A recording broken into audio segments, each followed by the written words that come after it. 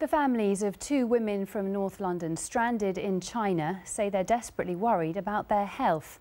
Mary Idowu and Esther Jibril Badmos were on a business trip but were imprisoned for 6 weeks after getting into a dispute with a shop owner.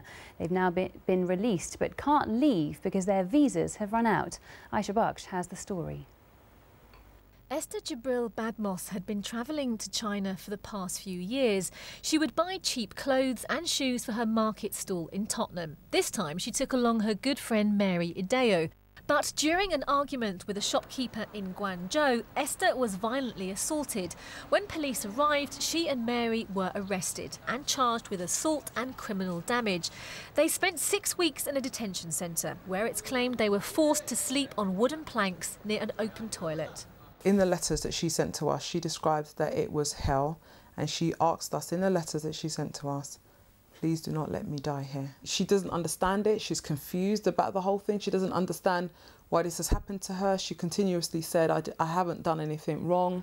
They've since been released from prison but are still trapped in China as they've been refused exit visas. Their families say Esther has heart problems and has run out of medication. Mary has missed a cataract operation and is rapidly losing sight in one eye. Both families have spent thousands on legal fees and trips to China. The Foreign Office say they're offering consular assistance, but the children are desperately worried. The family's been not good. Over the house's door, sister's asked, my little sister, she's 5, she's been asking me, where's mum coming, when's mum coming? She's crying every time.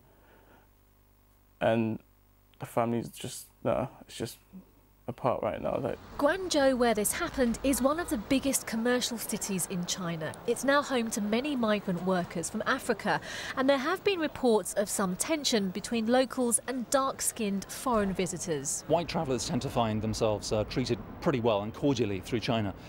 Black people will experience more of a difficulty dealing with this kind of an issue because there is potentially a racist element. Laura recently returned from visiting her mum and says she experienced some hostility on the streets. Like, you walk past them and they hold their nose. And we were speaking to a lady and she was saying, yeah, when she got to China, everyone would call her Black Devil in Chinese. That they just see Chinese people, that Chinese people just don't see black people in a good light.